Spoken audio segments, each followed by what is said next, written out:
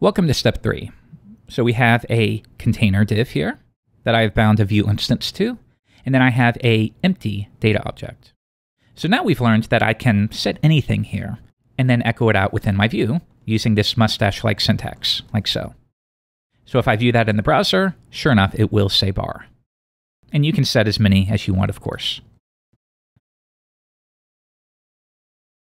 Easy enough, right?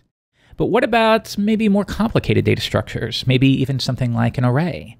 What if I want to filter through an array and display each item on the page? Fairly common, and as you can imagine, once you start making AJAX requests, you're probably going to receive responses exactly like that.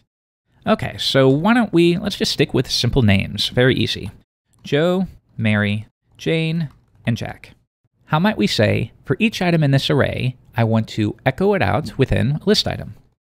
Okay, we can use v4. Once again, this is a directive, and we know that it's related to Vue because it begins with v dash. So I could say v4 names, but what do I want to call each one of these? How about just simple name? So how about this? For each name and names, well, yeah, I could do this. That would be fine. Let's come back and give it a refresh, and we get all of the items here, which is great. But also, if you want, you can use some additional directives like vtext. So if I wanted to say vtext equals name, that will automatically set the text content. So if we come back and give it a refresh, that will work too. And do note, both of these options are fine. Now again, I want to keep pushing this idea of reactivity. We have reactivity here because we're using Vue. So that means if I open up Chrome DevTools again with Shift-Command-C, let's go to Vue. Notice it's saved to VM0 once again. So I could say VM0 to access our Vue model. Or by the way, you could always just say var app.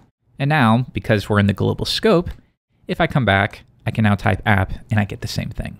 Okay? But in real life, these probably won't be global. Anyways, let's update our list of names by simply saying names push Susan. All right, so once again, it's reflected in the Vue. We push to our data, we have reactivity in place, so the Vue automatically re-renders in as few cycles as possible, or repaints as possible. We're starting to get a little more comfortable, so why don't we add an input where the user can simply append a name to the list. Very easy, but good for learning. Okay, so let's say this. Input, we can skip the name part. So let's figure out what we want to do. When I type into this input, and then maybe if I click on a button that says add name, well, what should happen?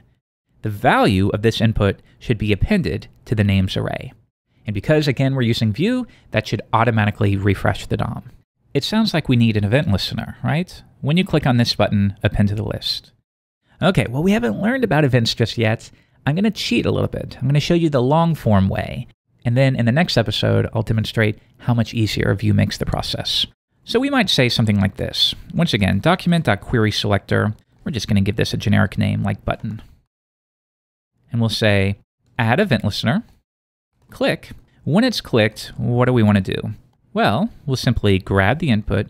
Once again, notice how we're defaulting back to diving into the DOM and fetching some values. As a general rule of thumb with Vue, when you feel yourself reaching for that, and we all do it, it's how we learned it with generic JavaScript and especially jQuery, so it's easy to fall back into that. When you do, maybe take a step back and think, is there a more data-centric way I can do this? But again, we'll stick with this until the next episode. Anyways, when you click on the button, we're going to, once again, document query selector, input, grab its value, and then push to this array, like so, app.names.push name. All right, so fairly clumsy, but this would work.